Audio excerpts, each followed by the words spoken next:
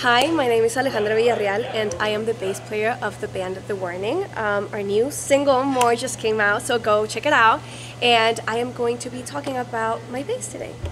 This is my bass. This is a custom USA bass. It's an NS5 XL. I am a Spectre artist. I designed this bass with them. Everything from the wood and the material, the color, everything, every step. We did it together to the inlays, which is this is our logo. So everything we did together, and I really love it. We did special wood in the back. I think it's redwood to make the bass lighter because most of their basses are extremely heavy, and so I just wanted to make it a bit lighter, but it's still great wood for the sound of the bass, and I feel like it's just perfect for everything we do with the band. So yes, I love it. I started using a 5-string bass like maybe 3 years ago now, 4 years, and I quite love it. A fan actually gifted me a Spectre bass, a 4-string Spectre bass, like 5 years ago maybe, and since then I've loved Spectre, and I'm really proud to now own a custom bass. You can actually get this design, which is called Alice Inferno, in the Spectre website, and we just released a signature model, which is my model. It's a 4-string bass, and it was inspired by this original bass that we designed with Spectre. So yeah, and it also has my signature in the back, which is awesome. I love it. And the last thing that we just added to this bass are lights. And so it looks really cool, but it's also really helpful for when we play live and the lights are all over the place. It's just so I can go back and I know where I'm playing. So these pickups are EMGX pickups. I have, well, 2 normal knobs and a stack, I think, knob, that's how they're called. And this is regular volume. This is the blend for the pickups. This side is mostly this pickup. I use it in the middle. And these are the bass EQ. These are the high ends. I use it almost all the way up, not all the way up though. I use it in standard tuning, so it's B, E, A, D, G. Standard tuning all the way. The strings, I use the Dario strings. I use the NYXL 45 to 130, and I love them. They sound pretty good. They last a really long time, and they're not too bright, they're not too flat, I guess. But yeah, I love these strings. I don't have to change them out as often. This is my pedal board. I don't use that many pedals, but this is a preamp. I love this preamp so much. I actually used it. It was one of the first pedals I ever got. And then I stopped using it, and then I was like, I miss this pedal, and it's such a good preamp.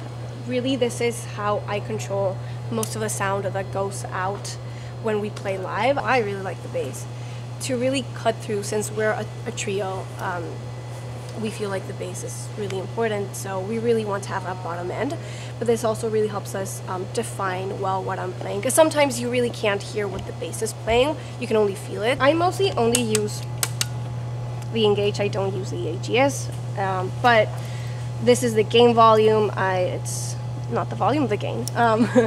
And I really just use it up half, treble, half. Everything is mostly in the half position. Bass, not too much, not too little. Mid frequencies, mid levels, they're all just halfway there. With a mix of this and my bass, it's really easy to be able to hear what I'm playing correctly without losing that bottom end. So I feel like that's really important to me, and this really helps me do that.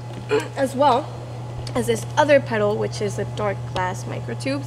I love this bass overdrive. It's so good.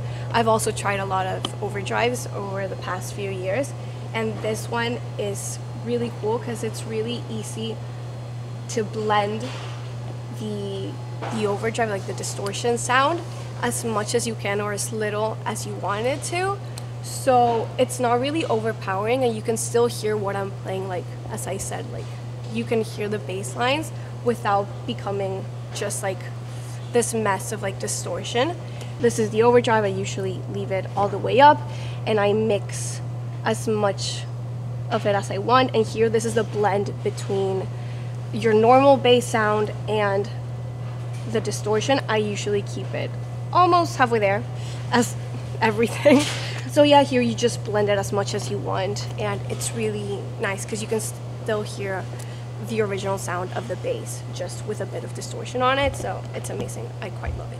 This is my lovely tuner. You can't have a pedal board without a tuner. It's really important to me, and it also serves as a mute button. It's just muted, and it's really nice as well because even while I'm playing, I can see the tuner move around. So if I'm ever like mid-song and I have no idea if I'm tuned well, I can play a note and it'll tell me if I'm tuned or not. So yeah, it's just my tuner. This is the switch between my wireless, so I can use it.